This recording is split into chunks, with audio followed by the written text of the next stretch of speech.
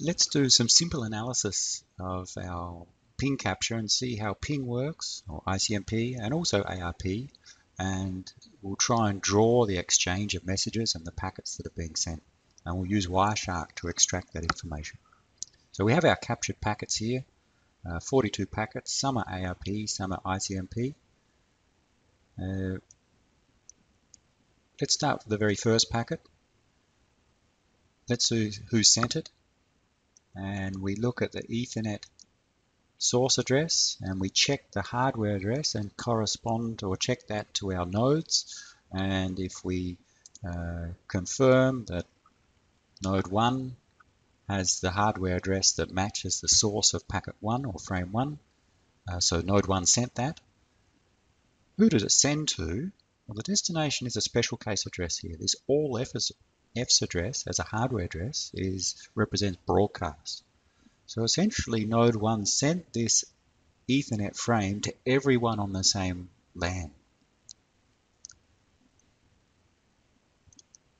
Our network topology was that on the same LAN as node 1, there was only one other node, node 2. But in general, there could be other nodes on the same subnet. So we'll try and draw this exchange, and what I'll draw is that a sort of a message, a time sequence diagram. We'll draw these vertical lines to represent the nodes and what's happening at those nodes over time. That one wasn't so straight. A bit better. And we'll see that for the first message,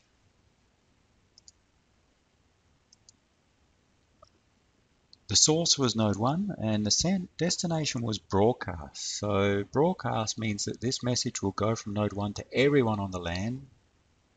We will not draw it sending to itself. It will go to node 2.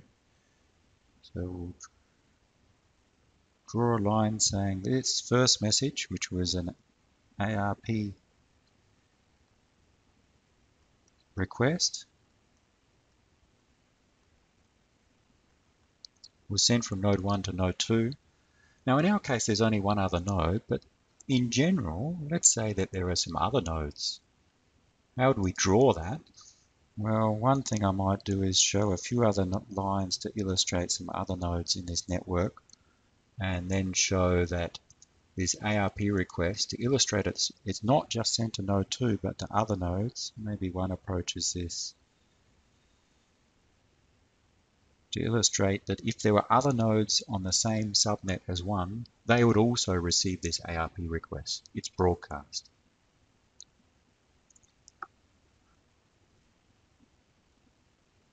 Then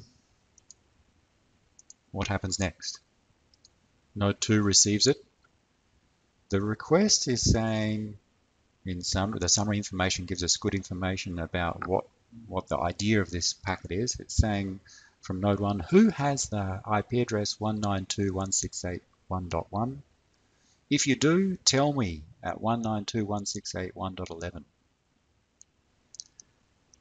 And the details of that packet, we have a hardware type and a protocol type. The hardware type indicates the technology used at the lower layer, Ethernet, and the protocol type at the network layer, IP version 4.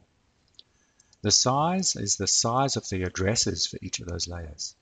In bytes, a hardware address or a MAC address is 6 bytes or 48 bits. An IPv4 address is 4 bytes or 32 bits.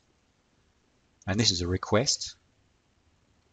And then the actual addresses, so the sender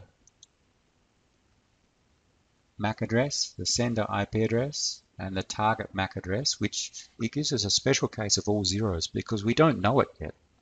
If we knew it, we wouldn't have to ask what it is. Our target IP address is 192.168.1.1. We want to know the MAC address for node 2. So we send this ARP request. Node 2 receives it and sends back a reply because node 2 does know the MAC address. It sends back 192.168.1.1 is at this MAC address. And we could check the source and destination addresses to see that it is sent from node 2 to node 1. looking at the contents of this,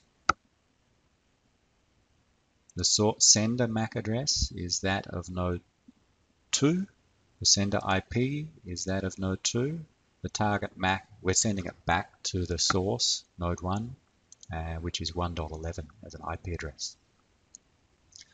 The result of this, when node 1 receives this second frame, it has learnt the MAC address, this 0800.2F. It has learnt the MAC address of node 1 and now can send the next ICMP request to node 1. Let's draw that. What comes back? An ARP reply comes back.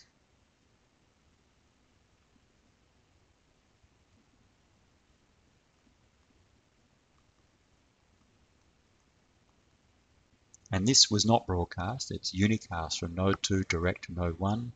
And as a result, node 1 learns the MAC address of node 2 and now can send the IP packet for the ICMP request to node 2. You'll see ARP come up in many other exchanges. It's needed before we can communicate with a node with an IP address. Back to our capture, frame number 3. Now that node 1 knows the router hardware address, it sends the ICMP echo request. Destination is node 3, but because it needs to go to the router, it would actually physically go to the node 2. So the Ethernet frame and this ICMP echo request, destination of the next immediate destination is node 2. The IP header includes a variety of fields. Importantly, the source is node 1, the destination is node 3. The router will use the destination to know to forward it on. And the ICMP message, which is the purpose of this message, includes the information of the type of the message. It's a ping request, some sequence numbers, we'll see those change in a moment, some timestamp and some data. Let's draw it first. This is coming from node 1 to node 3, but it actually goes via node 2. I'll just draw a small arrow there to indicate that this packet's going to node 3, but node 2 forwards it on. And it is an ICMP echo request. I'll just write a request. A ping request. It'll go to node 2, which will forward it on to node 3, and node 3 should eventually reply. Let's extend our diagram here. We need a bit more space.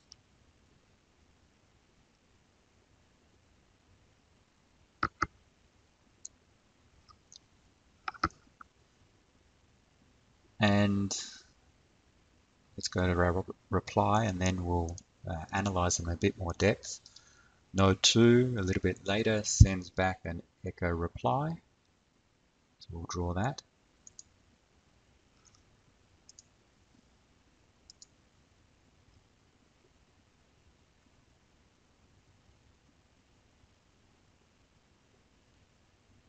The ICMP reply. And let's look at them in a bit more depth. First, we'll open the ping request. So we see the structure of the ping request. It's a frame of 98 bytes containing the Ethernet header, an IPv4 header, and then the ICMP packet. Let's first draw that as a general outline.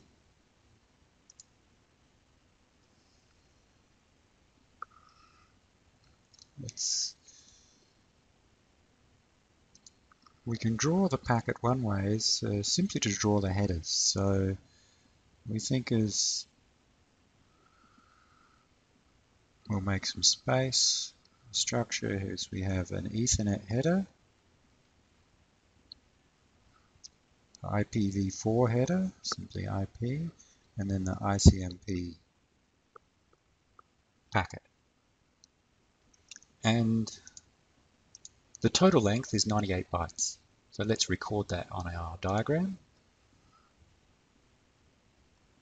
What we'll do is draw this packet, and we can use such a picture as a summary of what's going on. We can understand the packet structure.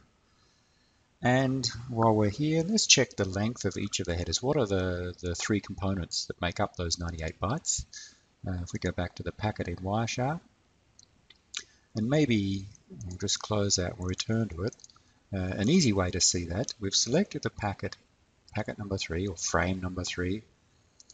The Ethernet header, it may be quite small, but when we click on that, right down the bottom of the window, of the Wireshark window, just above the Start menu in Windows, is the length of the Ethernet header. It says Ethernet, 14 bytes.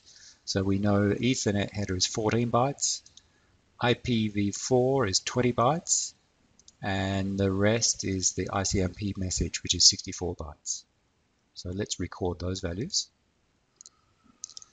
Ethernet header, we'll just note, is 14, IP was 20 bytes, and ICMP was 64. That's the total. 64 plus 20, 84 plus 14 is our 98 bytes. So we know the size of each of the components. Sometimes it's useful to stop there in terms of drawing the packet, but sometimes it's some additional information can be valuable to draw. Now, of course, each header is made up of a number of fields. It's difficult to draw all possible fields, but some fields of importance, like the Ethernet header. Let's have a look at it. I'll double click to bring it up again in a different window. The Ethernet header, there are three fields: the destination, the source, and the type. Destination is that of, in this case, is that of the node 2, the MAC address of node 2, and the source is that of node 1. And the type indicates what's inside this Ethernet frame, which is an IPv4 datagram. So we could list those in the diagram if we want such level of detail. Maybe one easy way to list it is we have the source, the destination, and the type. And we could list the values there. Maybe the source equals, and I will not write the full value. The source is this value 08 through to 2F.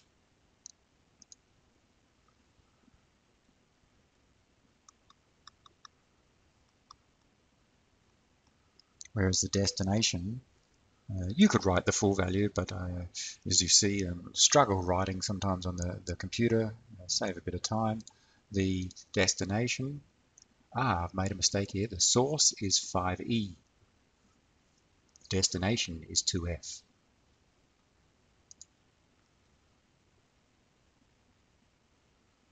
And let's, the source 5E, the destination almost the same, but it finishes with 2F.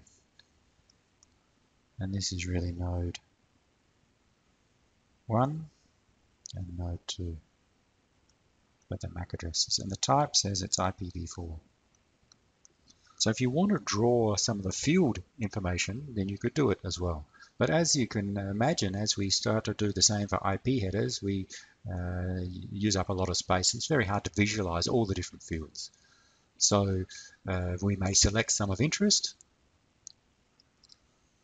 Maybe with IP, we've got a number of fields. What's of interest? Usually the source and destination IP addresses.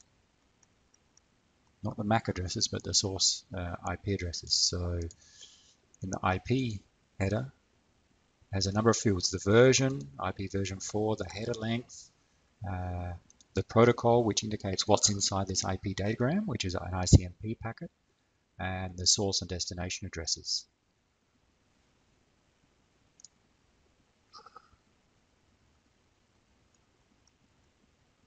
Source is 1.11, destination is 192.168.2.21. And then the ICMP header, what's important inside there. Let's have a look. We may not draw it all. Look at the structure. It says the type of the message. It's a ping request. The code, if there's a subtype. A checksum's used for error detection. We have some ID and some sequence number. So as we do different pings, we may have different IDs. And the sequence number, the first ping will be 1. The second ping in this set will be 2, 3, 4, and so on. There's a timestamp included to indicate so that when we get the response, we can calculate the round trip time, and then the data. In this case, I don't think there's any need to draw any of that information, but we should maybe at least keep track. It's an ICMP. I'll write it in here, echo request. So this diagram summarizes that one packet. And it's useful to at least draw the rectangles and the names of the header fields in the packets so you can quickly see what's the structure of the packet and even the size, and in some cases include some of the important fields on that diagram. You could try and draw it for the ICMP echo reply, be very similar structure but different values in the fields, and similarly you could draw the packets for the ARP request and ARP reply. So these two types of diagrams are very useful when you're studying protocols, the sequence of messages being sent between which node and which other node, and the structure of the packets being sent, the format of those packets. Try and extract that information from Wireshark.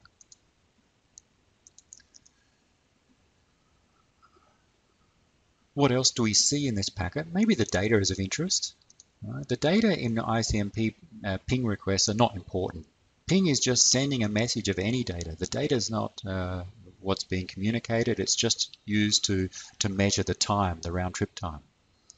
So often the data is not important. What does ping do to create some fake data?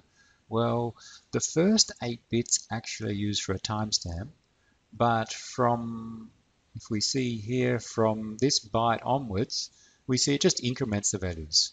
10, 11, 12 as a byte, 13, 14, it goes up to 37 in this case. If the data was larger, it would keep going. So it's just a way to create some dummy data, just to increment every byte. If we go back to our capture, see what other information we have. The echo reply, we've already drawn that on a sequence diagram. We could draw the structure, but it would look similar to the ping request. And then 1 second later, there's a second echo request. And then another second later, the third echo request, and so on. So this is the packets being generated about every 1 second by the source and getting a reply quite quickly. And the difference between the time of the reply and the request, for example, in this packet, 1.003 seconds. In this case, it's 3.3 milliseconds to 1, so the difference is about 2.3 milliseconds. Now this is a difference recorded by TCP dump. There may be also some additional time from when the ping software gets it. So it depends upon the processing of your computer. So the actual difference reported in the output, if we see it, may be slightly larger than what's seen in TCP dump, but you should see a similar trend there. So we have a quick coverage of how ARP works and also ICMP, and how we can use Wireshark to draw the sequence of messages and also the structure of those messages.